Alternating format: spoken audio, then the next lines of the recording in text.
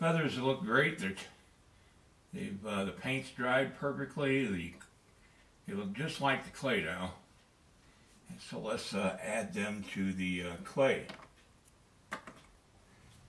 What I'm going to do is heat up the wire so that it'll go through the wax just a little easier. It'll also seal it. The wax will melt around the wire and it will be held in place. Now I take it with pliers instead of holding on to the wax. That way I'll hopefully have a little more control over the wire as it goes through.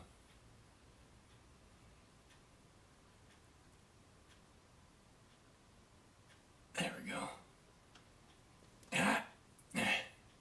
Trouble with using thin aluminum wire is it's thin and it's aluminum. Okay.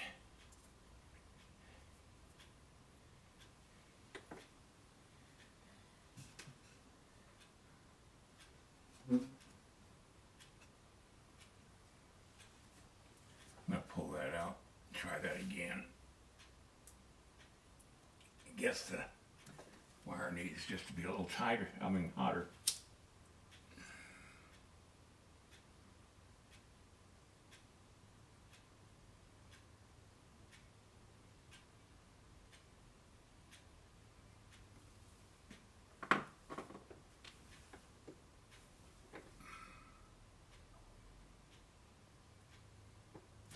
There we go. That's better.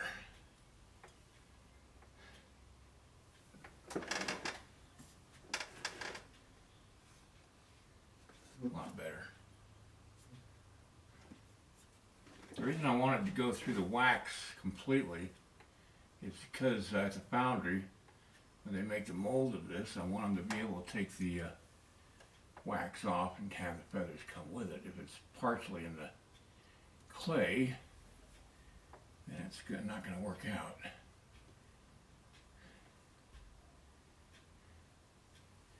I asked Michael Badhand, would the end of the quill be wrapped, and he said no, it wouldn't be wrapped. So it would be just plain.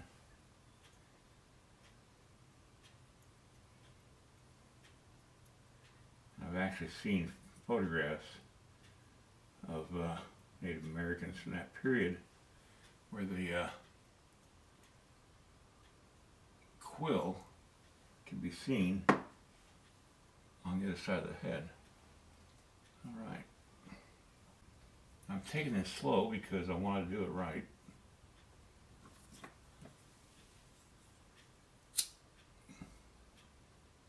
The key is to get it really hot.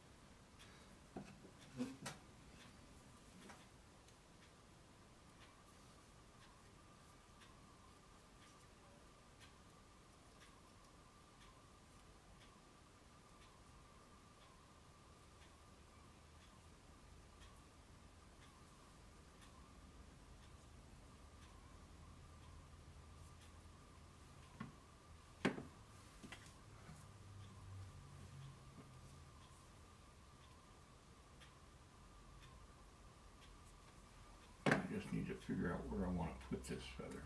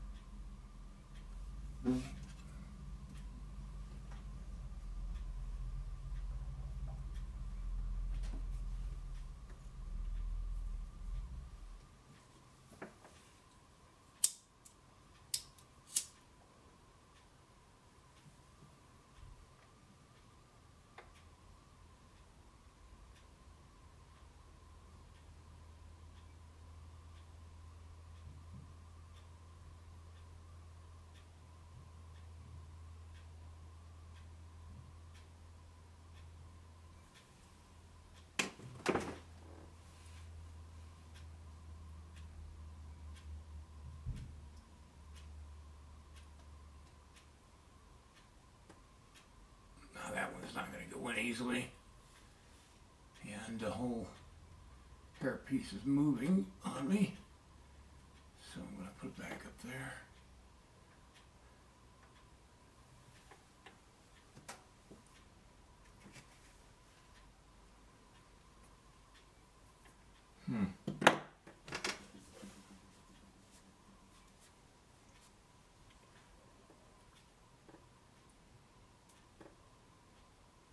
Well, you'd think it'd be simple, but it's not.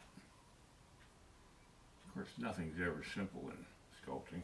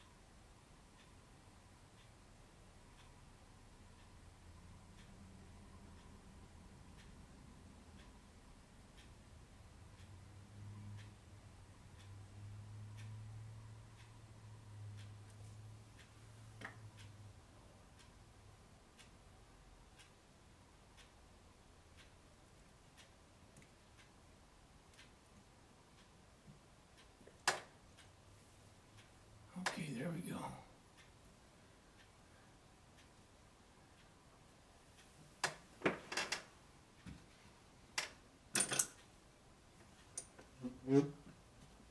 All right, I like the way that looks.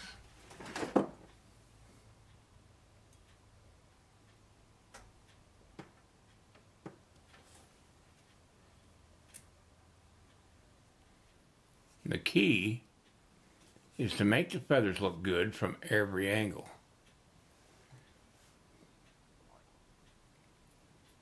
In real life, that wouldn't happen.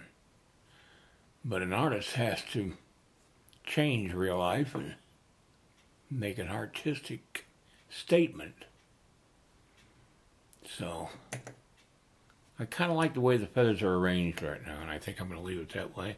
The next thing I'm going to do is cover these ends, these quill ends, with wax.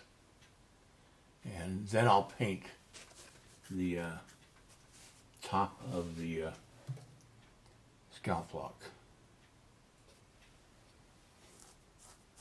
But now the feathers are all in as one unit in the top knot of that Scalplock, and it'll just make it a lot easier for the foundry, that's all. Okay, it's time to paint.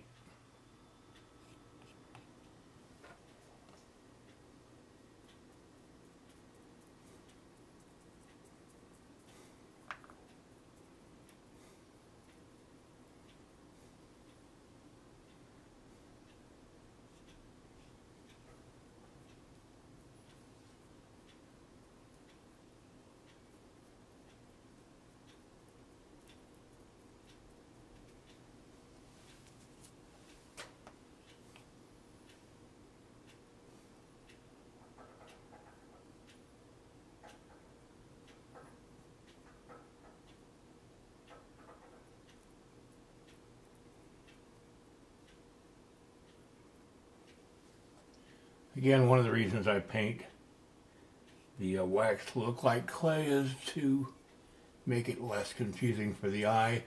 I'll be taking pictures of this clay to help the gallery promote the piece.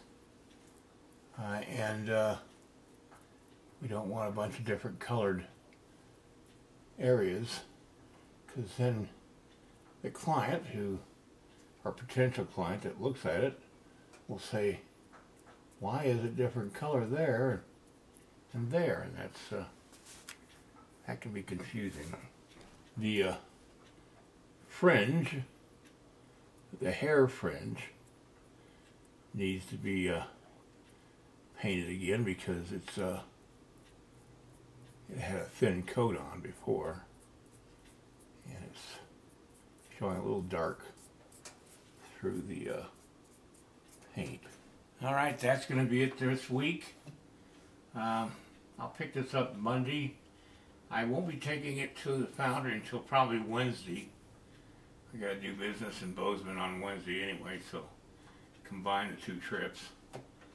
But Monday I'll work on the fringe again and the strap of the shield, and then the scabbard on Tuesday, and hopefully be all ready by Wednesday when I take this to the foundry. And then I'll probably leave it to the foundry along with the Viking bust that I did, and let's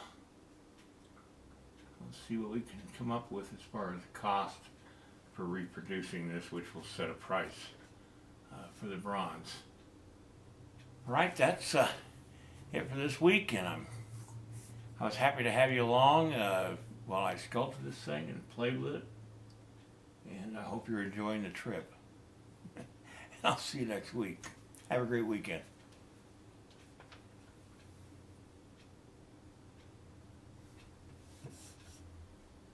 Yeah, I like that. Works good from every angle. That's really the key.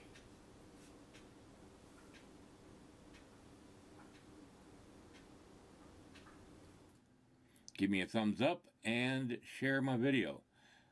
And then check out my instructional DVDs, the link down below this video.